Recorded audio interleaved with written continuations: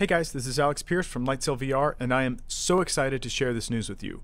Our lead Unreal Engine artist, Alessio, has created this scene and we have packaged it as an exe file, which means that we don't even need Unreal Engine installed on the host machine to do LED or green screen virtual production with this scene.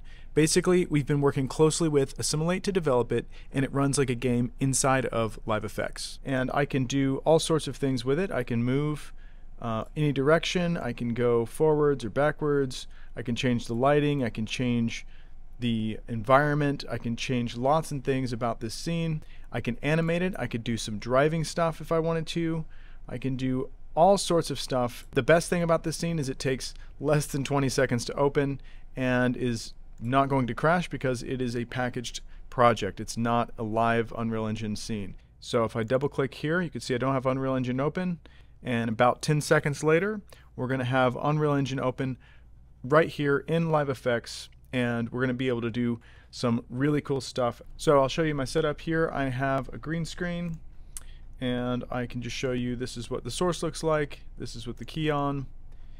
So let's go ahead and fly around our scene a little bit. I'm just going to move back here, probably going to go through a car here in a minute. That's okay.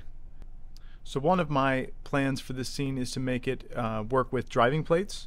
So essentially you could use this instead of driving plates, and you could come through and you could actually come to a stop if you want to.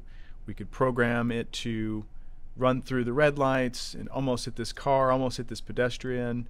And I think that it's going to be very, very cool to be able to do driving plates with this Unreal scene, because you can do all the things that a normal driving plate can't do.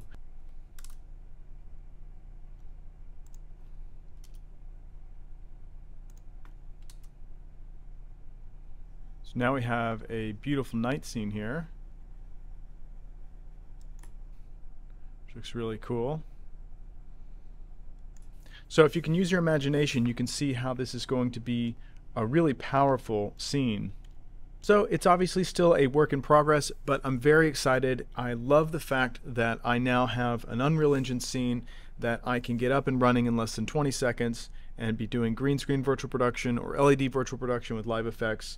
I don't know exactly what I'm going to do with it yet, if I'm going to license it or sell it or offer it on some sort of marketplace. But if you're interested, definitely let me know and we'll see what we can do.